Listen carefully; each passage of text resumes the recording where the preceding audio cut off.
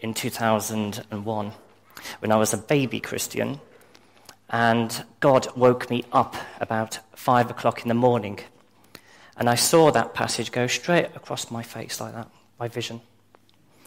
It's the only time it's ever happened like that. And that was great. I went back to sleep straight away. I'm not sure God planned that bit. But yeah, it's kind of keeps on sort of coming back. In terms of that passage, just because I'm a teacher doesn't mean that this is easy. And it is an ordeal.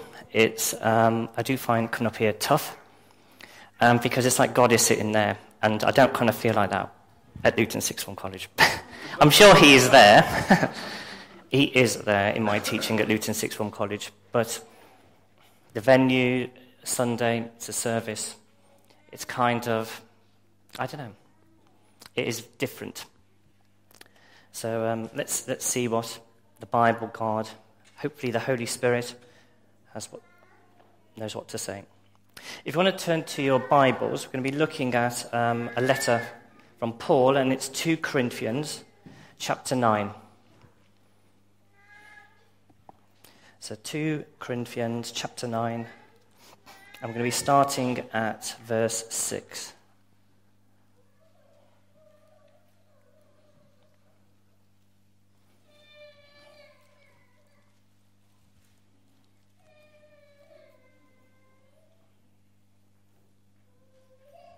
So 2 Corinthians chapter 9, verse 6.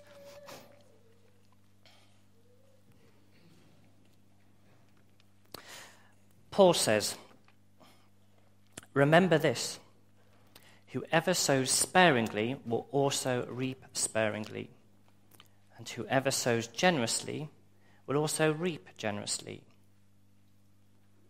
Each man should give what he has decided in his heart to give, not reluctantly or under compulsion, for God loves a cheerful giver.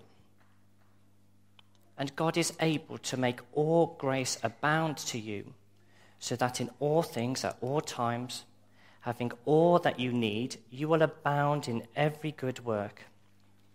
As it is written, he has scattered abroad his gifts to the poor, his righteousness endures forever. Now he who supplies seed to the sower and bread for food will also supply and increase your store of seed and will enlarge the harvest of your righteousness. You will be made rich in every way, so that you can be generous on every occasion. And through us, your generosity will result in thanksgiving to God. This service that you perform is not only supplying the needs of God's people, but is also overflowing in many expressions of thanks to God.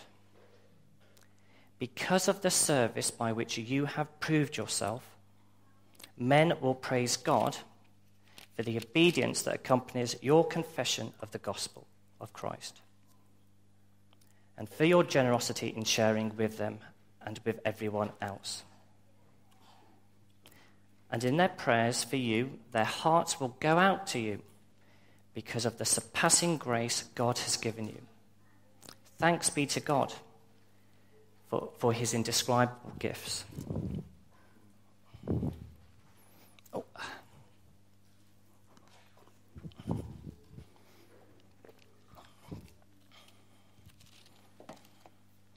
Okay, before I kind of talk about, can you just turn that down a bit? It's really loud. Okay. It's always quite good to take stock where you are. Why are we doing another finance talk yet again? Oh, it's finance. Oh, things are really tough at the moment.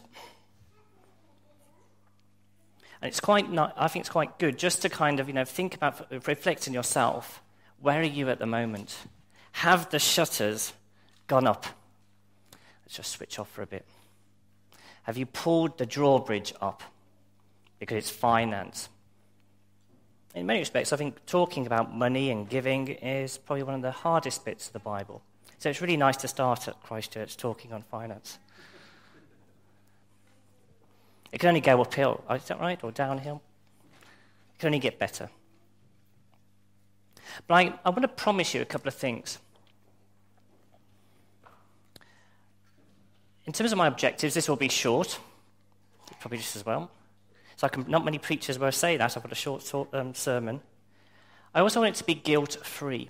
I don't want you coming out here feeling pressurized, guilty, and all those sort of negative feelings. I think finance and giving should not be like that.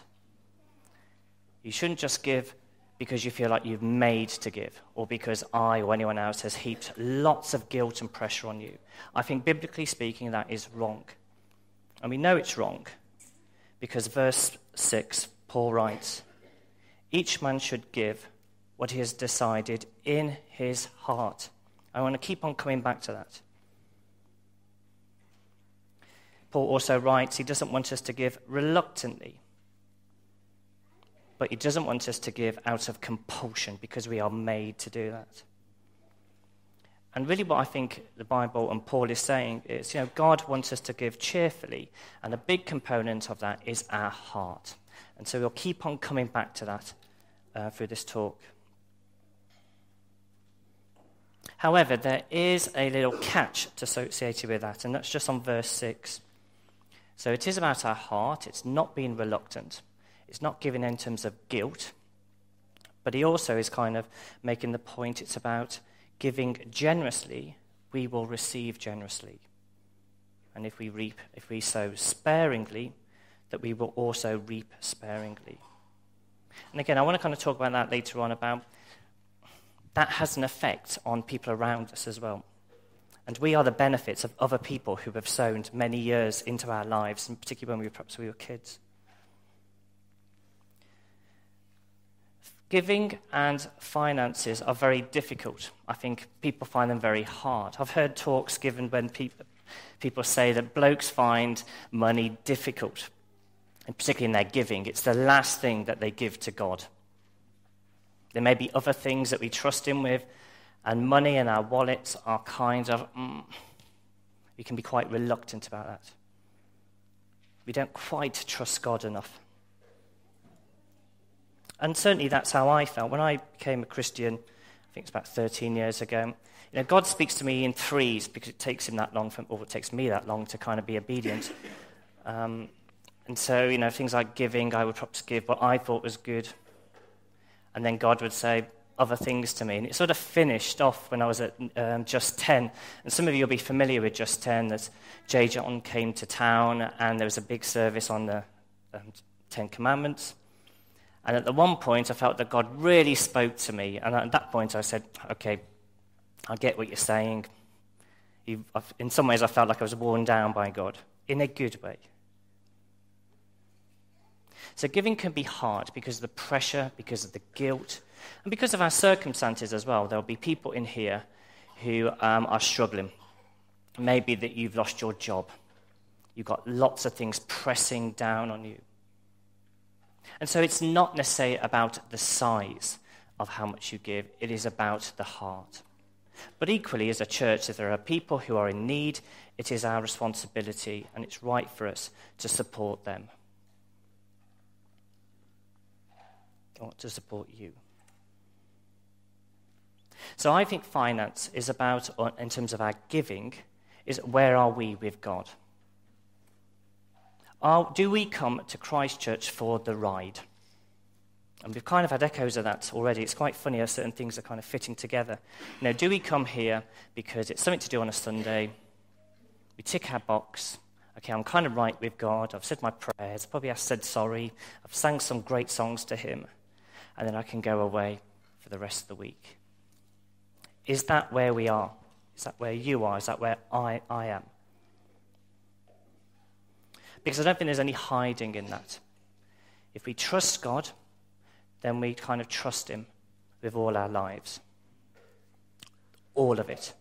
If we are disciples and we're committed to following Jesus, then that is not just compartmentalizing bits of our lives. It's all of it. However, I do acknowledge, and from personal experience, it is a journey.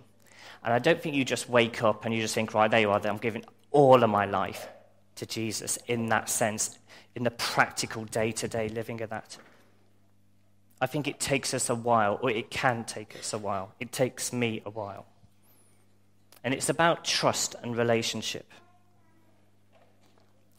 Because as we spend time with God, and it's interesting, some testimonies today were saying this, that when we receive God's grace and mercy, we fall down, we mess things up, we do things that we shouldn't do, and then we realize that God says, lifts out, or Jesus lifts out his hand and pulls us up. Then out of that relationship, we begin to trust, and we begin to love Jesus more. And the Bible does say, those who have sinned more receive more, or are forgiven more. And I think that's what happens to each one of us here. So it's a journey. And giving is part of that journey. As we trust and we receive God's grace, then that will impact on our own giving. So where are we with God? And you might want to just ask these little rhetorical questions, answer them in your head. Where are you with God? How much do you trust him? How's your journey going? How does that relate to giving or the different parts of your life? How much do I trust him?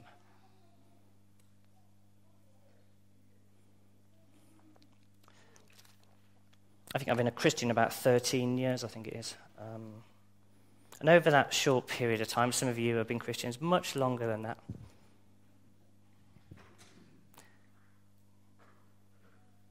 I think God has been very generous to me in so many ways.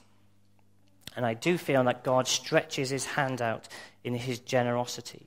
I believe he does that to Christchurch. I have absolutely no doubt he does that to Christchurch. And I've been here about 3 years. And I know he does that to every single one of you. He is generous. His hand is out.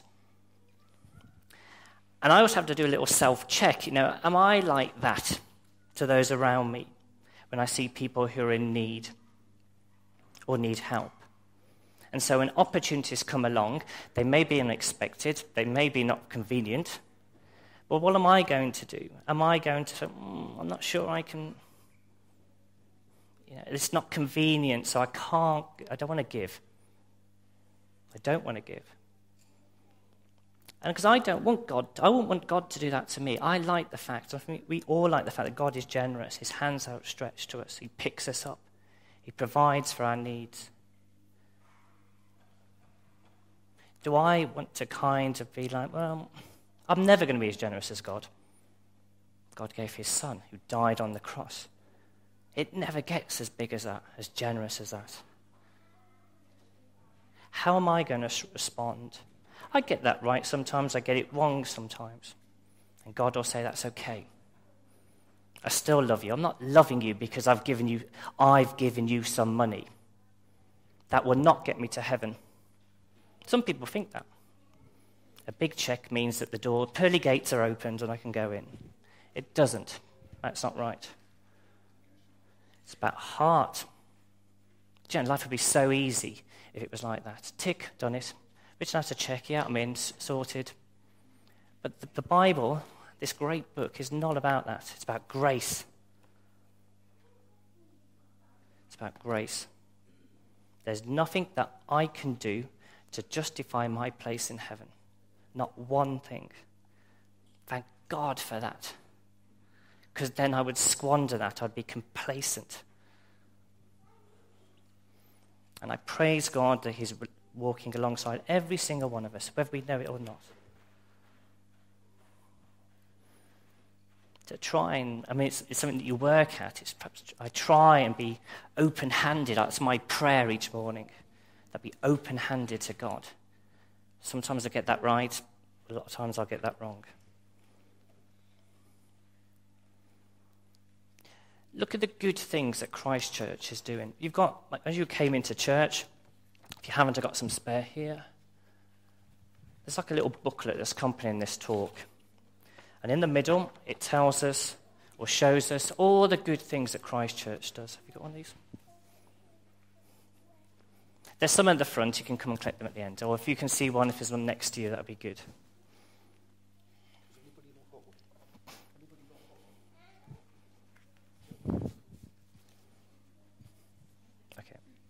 Can you pass those to the back? Anyone else over here?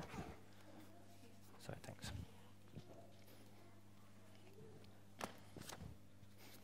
Yeah, why are we doing a talk like this?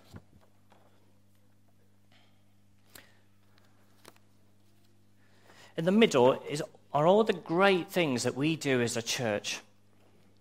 And some of that we will actively benefit from, small groups, those breakfasts, parish weekends, the time together in corporate worship and praising God on a Sunday. All of this is drawing us here closer to Jesus. It's developing us as a disciple, trying to live lives which are, relevant. It's about trying to live this. Being open to Jesus and God and the Holy Spirit, helping us on our journey every day. That's how we're benefiting from what Christchurch does. The other circle is our response. One of the things that I find really important about church, and it's not criticism of Christchurch, this is church generally, because I really believe Jesus is relevant to everyone. A lot of my colleagues don't believe that. They think they've done very nicely without Jesus and they're doing great. I really don't believe that at all. I think that Bible, I think Jesus is relevant to every aspect of our lives. And this serving the wider community is our expression of that. Messy church. Doing that once a month. It is great. I really enjoy that. Having families in here. That they can be a family together. Having some fun and being messy. It's really good. The clubs. The young people's clubs. The mentoring. The stuff that lead us in terms of engage. The schoolwork. The mustard seed lunches. All of that is sowing seeds into the community. It is proving that we believe that Jesus is relevant. A lot of people here have been Christians for a very long time. A big chunk of you, unlike myself, were brought up in a Christian family. You went to church from year dot. You went to Sunday school.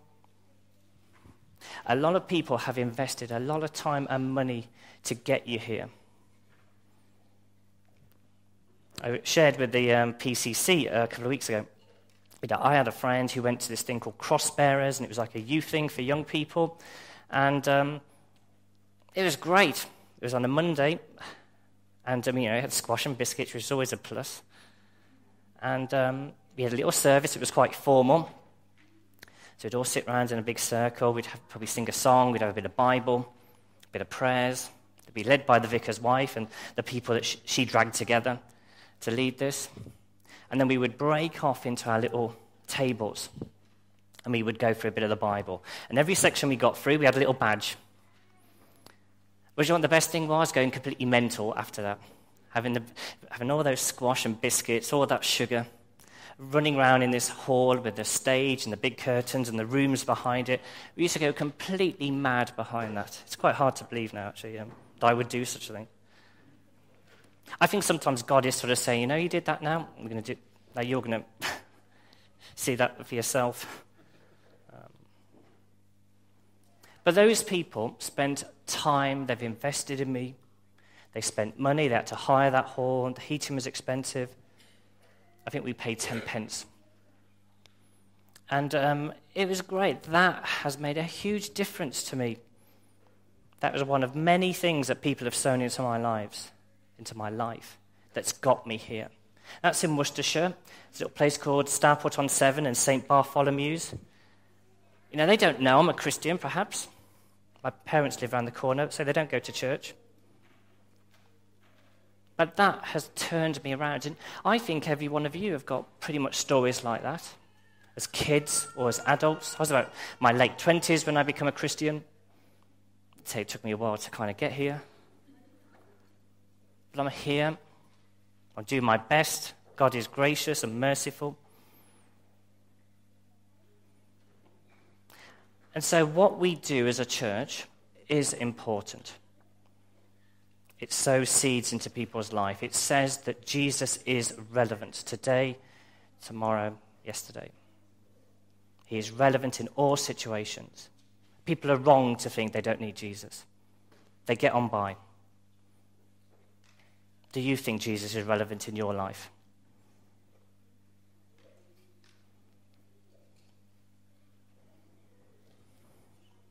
So look at the good things that Christchurch is doing. Look at what we're doing. We're investing in time and money, sowing seeds. But one of the problems at Christchurch at the moment is this stuff is expensive and we don't have enough money. Income at Christchurch is less than our expenditure. We have what's called a deficit, and that's what it means when your income is less than your expenditure. The figures on the back are slightly confusing, but roughly speaking, the difference between the two for this year is £12,000, and it looks like next year is going to be £7,000. And so, as a church, we cannot maintain that deficit. If it was a business, it would go bankrupt and it would close. We're not advocating that. But the problem is, we're inviting you on Gift Day is about thinking about these things that we do in Christchurch. Do we think that they are important? Do they make a difference? Do they touch people in their lives? Is it making a difference? We may not see the difference. St. Bartholomew doesn't see the difference they made in my life. I am here in Luton, standing in front of you, teaching at sixth form. It's a million miles away from that. And so you and I, investing in this community, we may not see that. God sees that. But are we sowing seeds? Are we willing to continue to support these great things that we're doing? And that's why we're doing Gift Day. Because otherwise the PCC are going to have a very difficult decision within the next few weeks. Which one of these are we going to stop doing? That doesn't mean Christchurch is going to close. It doesn't. We're not going to do that. But it means that we're going to have to trim our expenditure. And that will mean some of these stuff will have to go. If we think that these are good and worth investing in, then it's an invitation. As I say, I don't want to pressurize you. You don't have to do this. It's about heart. It's not about compulsion and guilt. It's about your financial situations. If you haven't got anything to give,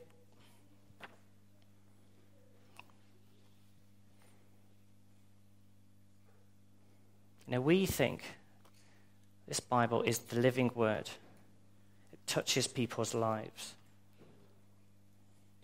What is it saying about us? What's our heart? Do we trust God? There's a great passage in the Living Bible, verse 12. And I think you and I have experienced this. Paul writes, "So two good things happen as a result of our gifts.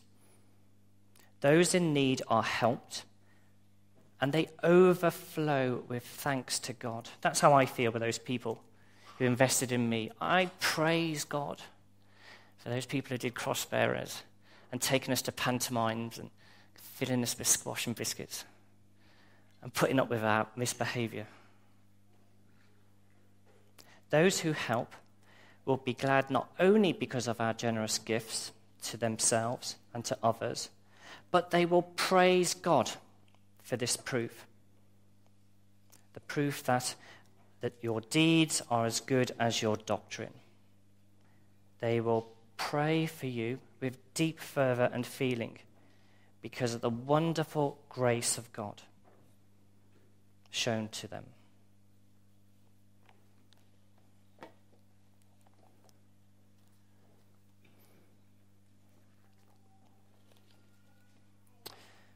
So drawing to a close. Christchurch is in a great position. It's a church that is maturing. We've gone through our teenage period. We are 21, I think. 21, 22. And when you're young, as a church, I think God really does bless us. Just like a lot of our parents blessed us as kids. They provided for our needs. They took care of us. And then when you reach that really hard stage of becoming an adult, life gets a bit tough. And I do tend to think about that as Christchurch. This is a great church to be at. I praise God for coming here. It's exciting. Today was exciting. Oh, that Holy Spirit. I was really worried that Holy Spirit wouldn't turn up. It was lovely seeing people dance and you're singing. That's what makes it great. I think it's exciting being here. It's going to be more exciting. Not saying it's going to be easy, but it's going to be exciting. And God is going to be with us if we continue to listen to him, be sensitive to his Holy Spirit, step out in faith, respond to him, learn to respond to him. We saw some of that today. I'm not very good at singing, perhaps. I'm not very good at dancing. Do I really want to go up? Sometimes I feel like I'm really timid and I thought, I don't want to do that. I feel as if I've kind of been slightly coerced here. In a nice, positive way, by the way. So when I was speaking, I saw this to some friends. I was watching The Hobbit a couple of weeks ago. I felt like a bit like Bilbo Baggins. And, Bilbo Baggins has a great time. He had loads of food, nice, comfy house.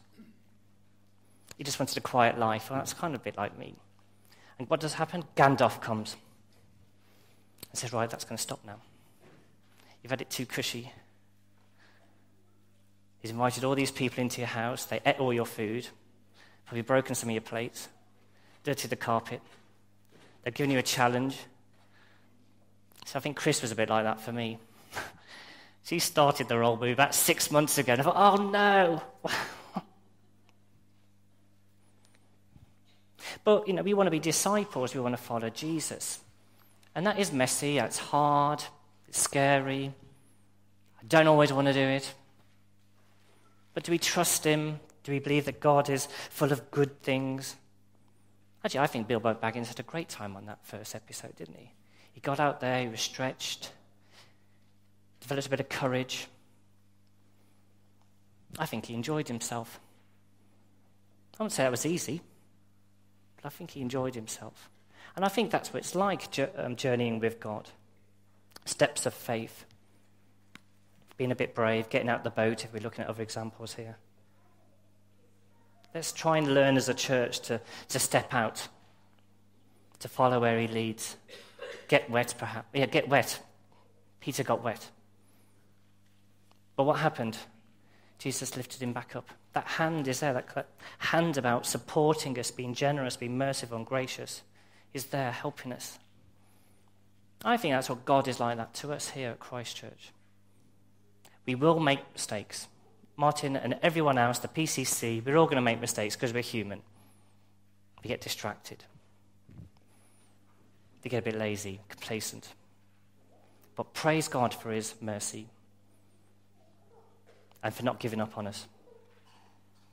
I'm just going to finish on one verse, okay? And that's what I've been echoing all the time. Verse 7.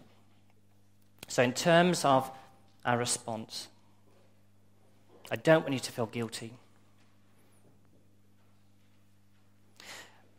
On finance and giving talks, God often puts a figure in my head.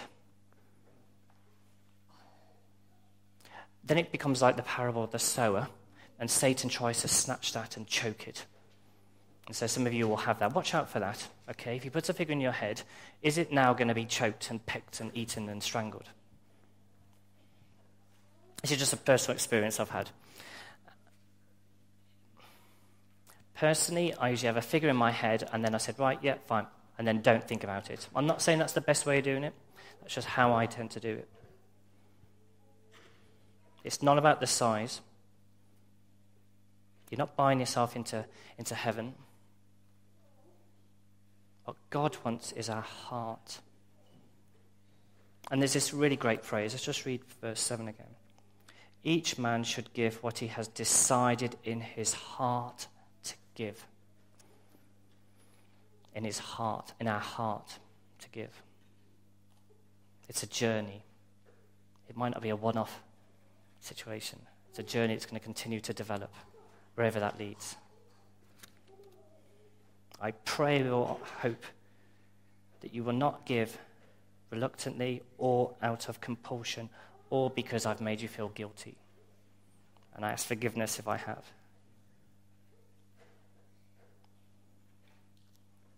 Should we just have a moment of quiet? Okay, it's just a moment of quiet.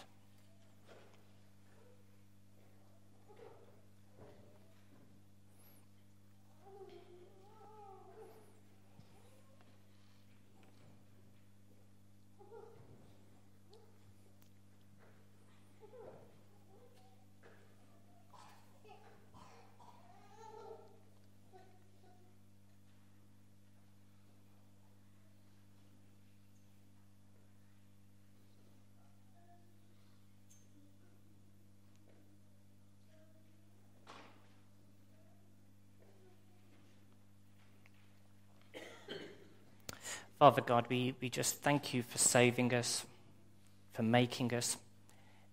Even before we were in our mother's womb, you knew us. You knew every day before they were lived. We praise you, Lord. And we were created because, so we could love you. And we praise you for your love for us. We pray that you help us in our journeys. We thank you for the journeys we've had thus far, the ups and the downs. We praise you that your hand is outstretched to us to pick us up. There's nothing we can do to take your love away from us.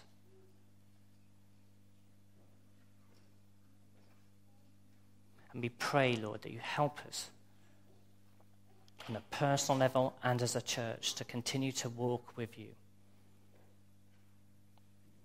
We pray for you. We pray that you help us with our priorities, individually and as a church. Help us to listen to you, to hear you, that still quiet voice. We pray that you help us to be brave and courageous,